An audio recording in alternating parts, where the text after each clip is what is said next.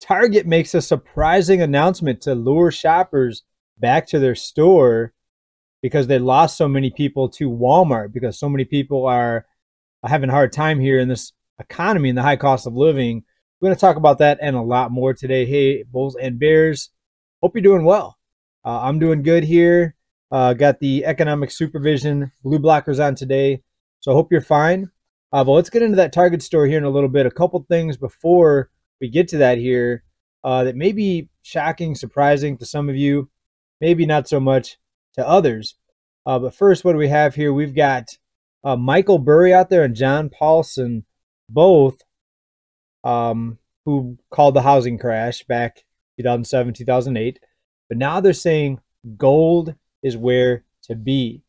Now, if you have gold, that may be good news, but it's also a dangerous, I think, warning, because when gold goes up, that means inflation is really a problem. And we've seen metals go up in price here, but if people had to choose, I think they would take lower metal prices along with lower inflation or no inflation. How's about deflation, right? That's almost become a dirty word now, deflation. Nobody in position of power wants deflation because that goes against all the economic indicators that they put out there. Remember, the GDP is reliant on massive amounts of debt being accumulated and borrowing more money, right? So it's very interesting when you see somebody like Michael Burry talking about the upside of gold. He put in a $8 million wager on gold, right? So we'll have to see how it plays out. I've told you here what I think about the hard assets and precious metals. But first of all, let's talk about, before we get on to the Target story, what's going on down in Florida. We know the cost of living is problematic. One of the big things, especially in a state like Florida, where so many people moved to after 2020, is insurance rates, right? So you have overpopulation there now, a surge of influx of people coming to the state. And now we've got 125% increases in some of the insurance bills for Florida homeowners, right? How do you handle more than doubling of an insurance bill? Insurance was already expensive, now 125%. And the companies are fully justified in doing that. The insurance companies, they have to get approval to raise their rates through the state insurance commission, right? So the state insurance commission is approving that. And if they don't, then companies basically threat to leave the state. So the state, they're kind of backed into a corner, the state insurance commission, because if they say you can't raise the rates, if they say that to a company, then the company could be more likely to just move out of the state because it may not be worth the risk, especially in a state like Florida, we have the hurricane risk.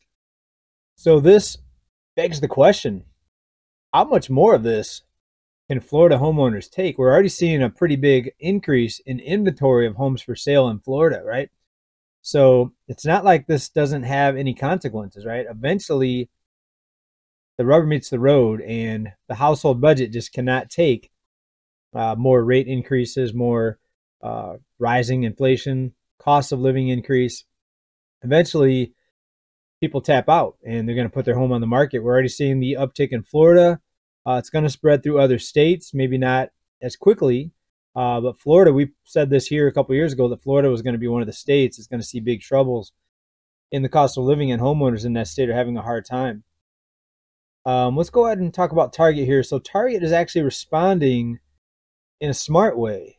Instead of just raising their rates, or raising their prices rather, they're actually cutting costs on a lot of items, cutting prices out of CNN here. Target is cutting prices on up to 5,000 items to lure inflation-wary shoppers back to the store. Remember, we saw places like Target and even high-end places lose business as people downgraded to Walmart because of the cost of living, right? Even household incomes of 100,000 plus downsized or downgraded to Walmart. It's pretty interesting. Target has slashed prices on more than 1,500 popular items beginning immediately, ranging from butter, laundry detergent, as the retailer attempts to attract inflation-wary shoppers. Well, the food items at Target, in my opinion, are pretty overpriced. You might remember last month we talked about how I like the 99-cent store. In fact, I'm drinking a drink I got from the 99-cent store before they closed down. Is anybody else a fan of the I don't know how you say this. Kombucha, blueberry, ginger. Stuff's delish, folks. I'm kind of depressed that I won't be able to find deals like that for 99 cents. At Target, something like that might run you about $3.50, like so more than double the price. So they are slashing some prices. So people that say I never have good news, you're wrong. Target is cutting prices. And you ask, do I hear you asking this? Yes, I hear you ask, how good are the price cuts? Well, here's a couple examples. Butter, unsalted butter, dropping from $3.99 to $3.79. All right, everybody is saved. Clorox wipes being reduced from $5.79 to $4.99, an 80-cent savings, folks. That's what we need. No problems at all. The debt levels are fully sustainable now that we've saved 20 cents on our butter. All right. So let me know what you think about that down below here. Speaking of housing and cost of living, we've got Graceland foreclosure for the Elvis estate. And this is pretty interesting. Are people still going to Graceland to visit? Do people just want to, do they want to pay money to go visit Graceland? So it's very interesting. In Memphis, Graceland, historic home of Elvis, is set to be sold off at a foreclosure Thursday. But they're fighting back. They're saying there's a lawsuit here. A restraining order granted money according to the attorney. They're saying it's a scam. Priscilla Presley, Lisa Marie's mother, and Elvis's ex-wife, wrote on her ex account. So pretty interesting when the estate of Elvis can't even afford to keep their residents. All right, folks, let's talk about what's happening over at Tesla. We know that Tesla has seen a ton of layoffs, and the layoffs are continuing. Now, what kind of culture does that bring to the company when you see your friends, your coworkers getting laid off? Let's put out here out of the bite here, Tesla employees walking on eggshells as furious Musk layoffs continue. Quote, it's too much to ask for a company to hold some accountability and put up an end to the uncertainty.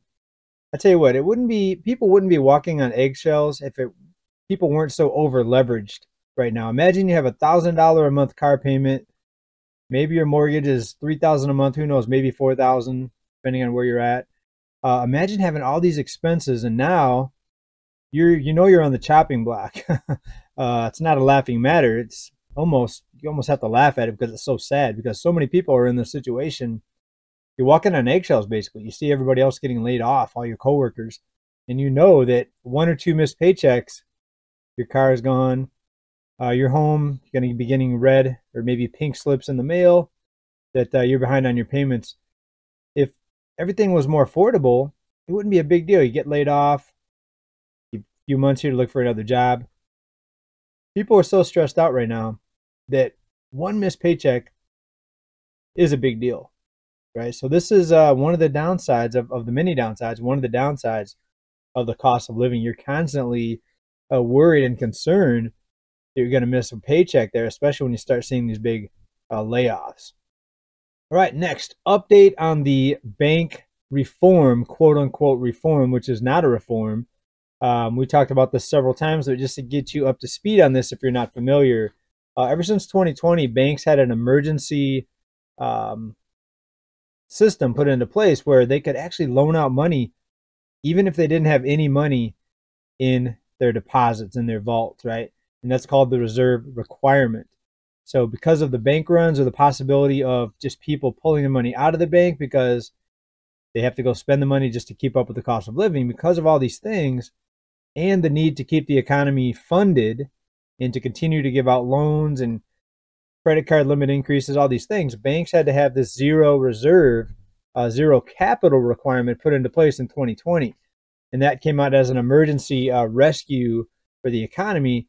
But here's the thing, here we are 4 years after 2020, it's still in place right now. And the banks were fighting against putting it back to where you actually had to have some money in reserves here. The Fed reportedly backing off on tougher capital requirements, right? We told you this was likely to happen because once you put a rescue plan in place, it's very difficult to get people or to get anything back off of it. Look at what's happening with rents. We see rents are The late rents are skyrocketing. We see foreclosures ticking up again ever since all those other programs that were put into place for those housing needs, those were expired. And we're seeing it now that they can't really let the banks go back to normal. Sources tell the Wall Street Journal that regulators are now considering a plan that would significantly reduce the almost 20% mandated increase in capital for America's largest banks. They were going to go from 0 to 20%. That's enormous, right? So, of course, the CEOs came out there. They said, no, this is going to be detrimental to the economy. And they're right, because if people can't borrow money, if banks have to have so much, or in this case, it's still little, 20%, but if they have to have money put back, that's going to limit how much they can loan out. And the economy can't function right now. With any sort of limits on the lending, the economy would not function, right? If banks had to tighten, this whole house of cards would come down very, very quickly. So no surprise to that we see the Fed, backing off on that proposal to raise those capital requirements. All right, we're headed into summer. What's the first day of summer in less than a month now, right? School's out. Consumers will use their credit cards to pay for summer travel. So that's what people are doing now. We talked about this in our last report. You go out to places, you see all these people spending money at the bars, at the clubs, at the store. All right, everybody's packing the sports stadiums, buying $8 hot dogs, wherever they cost now. They're like, how can this be if what Bull Boom Bear Bust is saying is true? If so many people are tapped out, how can this be? Folks, it's debt. Why do you think the debt continues to increase every time we look at it? In 2008, debt actually decreased because at the beginning of the crisis, banks severely pulled back on the lending, on the credit card limits. They pulled back. That's not happening right now, right? Less than 1 in 5 banks are actually tightening right now, right? And that's the key to keep this thing rolling. And that's why I'm saying we may not see any sort of crash or collapse or correction until the banks are forced in some way or another, until they're forced to tighten up their lending, because this whole thing is based on borrowing money, people going out and spending the money, and that way they can pretend the economy's good. But when that stops or even pauses or slows down the increase, then you see big, big problems. Another increase here: in some states, childcare can cost twice as much as rent. Folks, this is happening in 11 states. Imagining you have a mortgage, and now you've got a kid that needs daycare, childcare, and you're paying twice as much for that as you are your mortgage. How crazy is that? Or your rent. Now, what if you have 2 or 3 kids? You're going to be paying 3 times your housing cost for childcare. So a lot of people just quit their job just to stay home, because it doesn't make sense to work when childcare costs so much. You almost save money by not working in this case. But hopefully you have a spouse or somebody else there to pick up the slack, a significant other. U.S. News put this out here. Very interesting headline. Here's why Americans are confused and angry about the economy. There's plenty of data saying the economy is doing well, but the inflation still leaves consumers angry and frustrated. So why are consumers confused and angry? Well, if they just watch the business news, they're told everything's great. Look at the low unemployment number. In the meantime, we've got 100 million, nearly 100 million out of the labor force.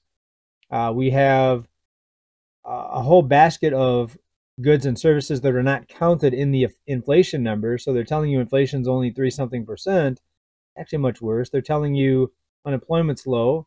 Actually much worse. And even the jobs that are out there, do they pay enough to keep up with the cost? No, these are mostly service sector jobs. Maybe you're working in a call center somewhere.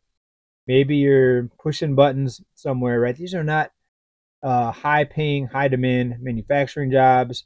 Even the ones that were high paying, look at Tesla doing a lot of layoffs, right? Folks, this is the sign of the times, and I hope you're navigating it well. I think we're going to be just fine. But I hope every one of you liked this update today. If you like these reports, please make sure you're subscribed and help us stay alive here on this platform, and come back for more news, economic updates. It's very important right now because we're headed into a very turbulent time for this economy. This is something this year.